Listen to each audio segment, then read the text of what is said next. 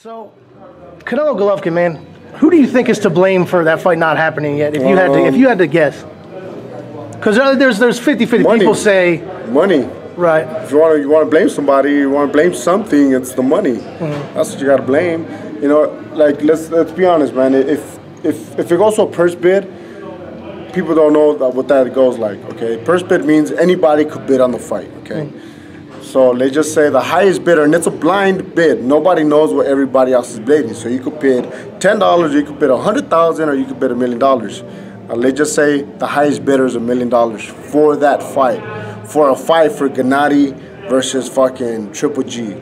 You know, that's Canelo. yeah, I'm sorry, Canelo. It's not gonna make sense. It's not gonna make sense. $1 million for them, and then you have to split it. You got to split it. I believe it's 60-40 or 65-35. You know, it's not.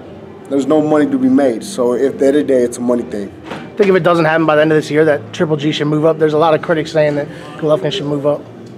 You know, Gennady's gonna have to do what he has to do to keep himself relevant. And if moving up is what he has to do, then you may have to do that. Because there ain't nobody left in his weight class. He's going to have to just recycle fighters.